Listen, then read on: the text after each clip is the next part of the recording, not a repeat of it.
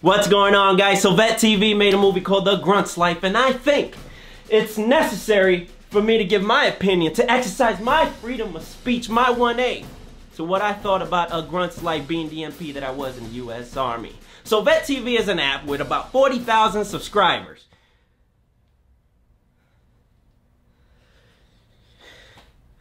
Give me a second. 1 second, please. 40,000 subscribers. How much is it a month? What, five, 7 bucks? Five? We're gonna go with $5. Oh, y'all got money. Y'all got money. Hold on, I'm gonna need to raise my motherfucking prices on this. I'm gonna need, what? And I'm doing this for how much?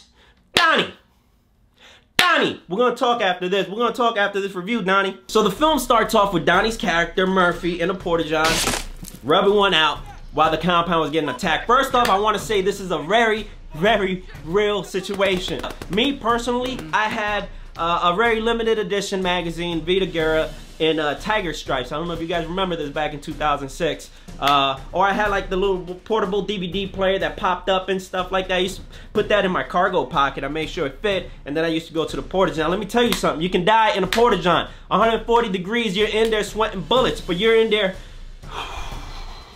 just rubbing one out. So there's a scene in the film where Murphy imagines killing his chain of command in a very brutal way. Son, this is a very real thing. No shit, true story. One time in Baghdad, I was getting my truck ready to go on a mission. The rest of my team, they went to go get breakfast. I'm under the impression that they were gonna bring me some breakfast because I haven't had anything to eat. No, they ain't bring nothing to me, so I started yelling at them. Yeah, that's right, Private Hernandez started yelling at my team leader. They were just laughing about it. Sorry, we forgot. So you know what I did? I lied. I said, you know what? The AC broken in the truck. Mind you, middle of July. This is no exaggeration. We could have died of heat exhaustion. I didn't care. I was willing to go down over a blueberry muffins. The Iraqis were ready to die for 72 virgins. I was ready to kill me and my team for a blueberry muffin. Pathetic. There's a scene in A Grunt's Life where Murphy is about to go, and his team, they're about to go inside of this mud hut, and they're about to like interrogate him. Where's the weapons? Where is it? And this girl comes out in her, what is it, the hijab or the burqa, I forgot what it's called. And she pulls it up, right? She's like adjusting something. She's like pulling up and she's showing legs, and you're just like, that's a great leg. That is a great leg, my friends. And in Murphy's head, you know, in Murphy's head, after he sees that he's there, he's up close with her, in his head, he's just imagining just having raw pounding sex with this girl.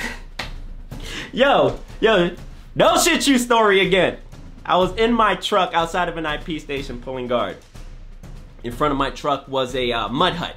This little girl comes running out the mud hut chasing after a ball. The big sister comes running after her. I guess, you know, don't leave the front yard type shit, right? She comes out. Guys, get close. She comes out in pink booty shorts and a white tank top. And let me just say, her body. Wow. I was like, God damn, they got that out here? They got that in Iraq? I step out of my truck and I'm just like, how you doing? It's a cute kid. No? No? Alright. I'll be here for the next 18 hours. Hearts and minds and shit. Alright, good. Oh, and JT was in the film. That's right, for those of you Article 15 fans, JT was in the film. He was a part of this this spec op kind of group, kind of guys and stuff. You know, one of them was like demolition, The other one was like, first one to die, A lot of joking around and shit. You know damn well JT had to go 2 sizes up to fit in that top. There was also another moment where, this is a Jack Murillo moment where they, what is it? They're with the fucking rifles. It's like they're trying to release stress. And this dude's like stroking the barrel of the rifle to release stress. They has his butt. That was a great moment. I was like, you know, it's one of those moments where it's just like, that's such a creative moment. I'm mad I didn't come up with that first. That's how creative that moment was. It was very special. It was fucking dope. That moment was dope. The film definitely walks that line between exaggeration and reality, pretty much. And I'll be the first to admit that a majority of the scenes in there, of the situations in this film, guilty. Yo, this motherfucking Donnie Murphy, Donnie aka Murphy, is collecting ears as his war trophies. He has like limbs and shit. I've never seen some shit like that. It's one of those things where it's like a little exaggerated. Maybe people do that shit. So fucking ears. I had it. Yo, that's fucking sick. Again, there's a lot of moments in here that were fucking great that you can connect with on a deep level. I mean, I'm saying like there are some moments where it's like a little exaggerated, like, all right, hold on. But I think that's the best part about it, because you kind of see it and you go, I mean, I didn't go that far, but I went that close. I was that close to like doing some shit. So it's the stories of war. That's all this is. So to the guys at Bet TV, you guys did amazing.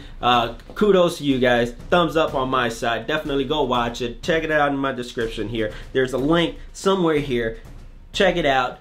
Go cop it. Watch the movie. Enjoy it. Judge for yourself. It's pretty much the motto here. Besides that, Donnie, B, give me my own show, son. What the fuck, B? I've been waiting for let me write, direct, produce my own show on here. You know, the 40,000 subscribers, B, and you ain't give me my own show yet? Yo, you got a problem? You got a problem with me, son? What's good? What's good, B? What's good? YouTube's all about boxing. I'll box. What's good, Donnie? Come on, give me my show, Donnie. Hey, Donnie, give me my show. Okay, all right. People want me to have 40,000 subscribers. Did you do the math on this, Donnie? Give me my show, Donnie. Do it. Give me my show, Donnie.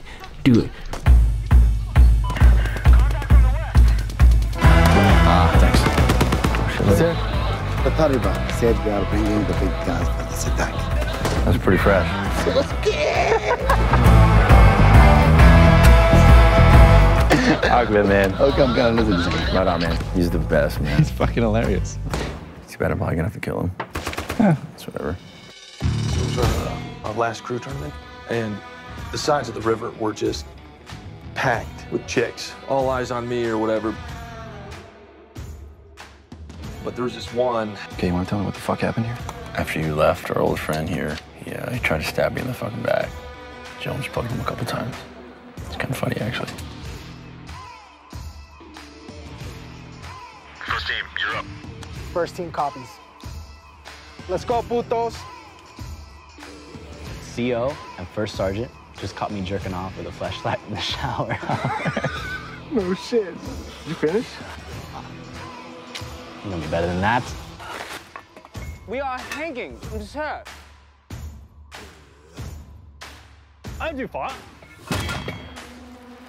Have we ceased life, sir? It's... No, thank goodness. I can't stand these dreadful people. What do we do when we get to the tree line? Shut the fuck up, Carl. That's when we stop moving north, Reynolds. I'm just...